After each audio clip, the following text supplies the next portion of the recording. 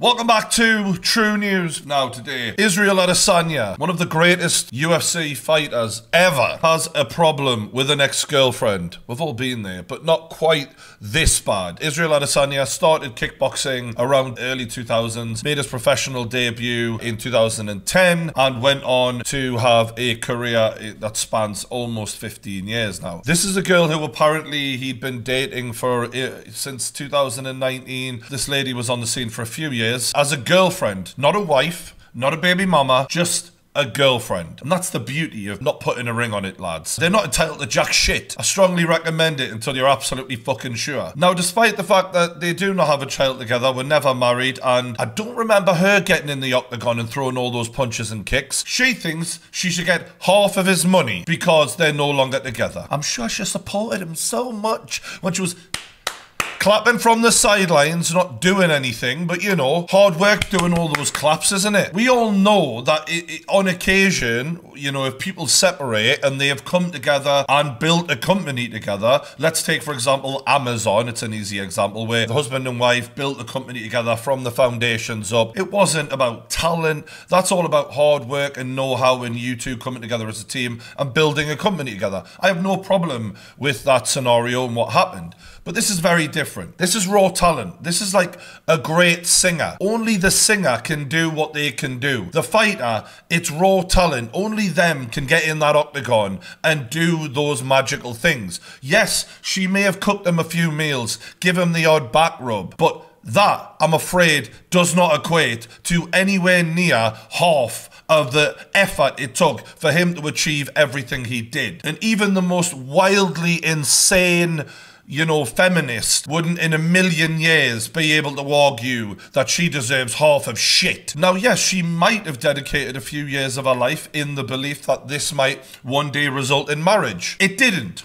Sometimes life sucks. Sometimes you've got to be a fucking grown-up and accept that you made a decision, it didn't pay off, and that decision is all on you. You don't get to now cry because you thought that this was going to result in you becoming a multi-millionaire one day because the relationship didn't work out. Sometimes that just happens. Grow the fuck up, man. The level of entitlement in this story blows my mind. He's not your dad. This man worked his balls off for over a decade before he even met you, chasing this dream. This would have happened with or without her. And yet she thinks she can actually ask for half. This shows how insane the world's gone now. You know, it's bad enough that there are some freeloading parasites out there that did not lay a single brick in the company that these men out there build. And in the event of a divorce, they then get half despite not having a fucking clue how half of the money even came about most of the time, just because they were in a relationship with this guy. At least these women are actually in a relationship. The lawyers are even worse. They don't even suck the dick of the man and they still get to fucking feast on the carcass of the poor bastard in the event of a divorce. But this guy didn't even sign a piece of paper. This was a fling, a few years. There's nothing. No kids, no nothing. And she still feels like she is entitled to half. We're not even safe anymore, lads. Just run and hide. This woman is young. She is quite capable of providing for herself. Guarantee you won't see Israel Adesanya asking for half of what she's worth, will you? Equality. Oh, it won't be needed in this scenario, will it? And the funniest thing is, he dumped her, he then went back in for a title fight and won the title fight without her. Well, I never. He actually managed to win a title without her.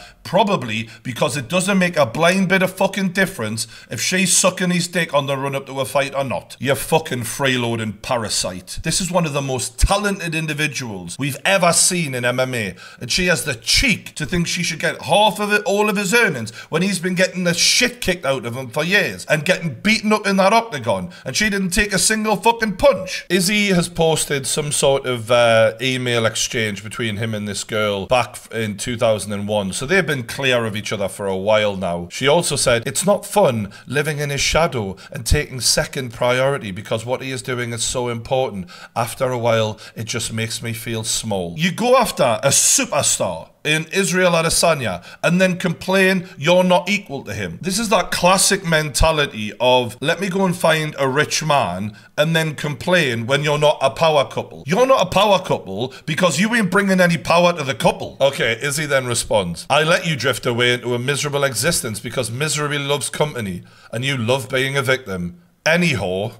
I think you meant to say anywho. I hope you try and affect my businesses, such as Puma, with your weak bitch threats. You never help me make money, only ever cost me money. Preach! The irony of someone Izzy spent a fucking fortune on, trying to then come back and take half, claiming she helped him make it. This is just all too common for powerful men. It's standard. Any men out there who are making money, you must be so fucking careful, because you are an opportunity. You are not a person. And that goes for your friends and your girlfriend. Think about that. And now you think you deserve half my shit? What an entitled, pompous brat you are. I spit on you. Izzy's got the lyrics. He's so fucking funny. I dare you to start your stupid campaign. Your threats don't work anymore. This is the thing, is this is a woman who's been threatening him for a while, clearly.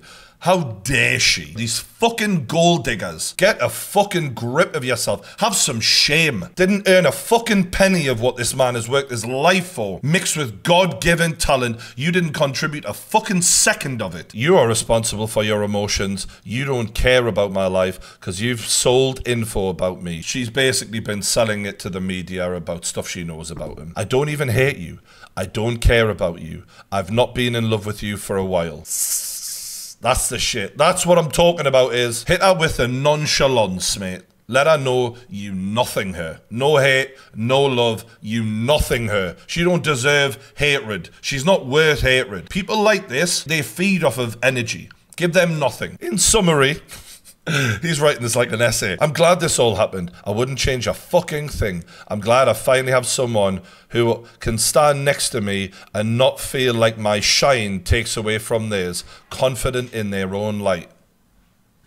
Damn. He is psychoanalyzing her right now. And this is so true, by the way. Ironically, if she really was worth half, he'd have put a ring on it. And he would have known to do that had she have been truly supportive, not jealous of who he was, and just there to play her position. You haven't heard of LeBron James, right? LeBron James's wife did a very rare interview, and they asked her, why do you never want to be in the limelight? Because we've all seen people like Rebecca Vardy. Like, Jamie Vardy wasn't necessarily the biggest star in the Premier League. His wife couldn't stay out of the limelight. LeBron James, one of the biggest stars in sports history, his wife wants nothing to do with the limelight. She just wants to play her position and support her man and be grateful and be there for him. That's a real woman. We need to call this shit out. I don't want anyone saying I'm being misogynist here. I'm against parasites. People who do nothing and expect everything. We all need to be calling this shit out, men and women, because it's fucking disgraceful behavior and it gives women in general a bad name. So he ends it with, this is the last time you'll fucking hear from me. My lawyers will be in touch. And then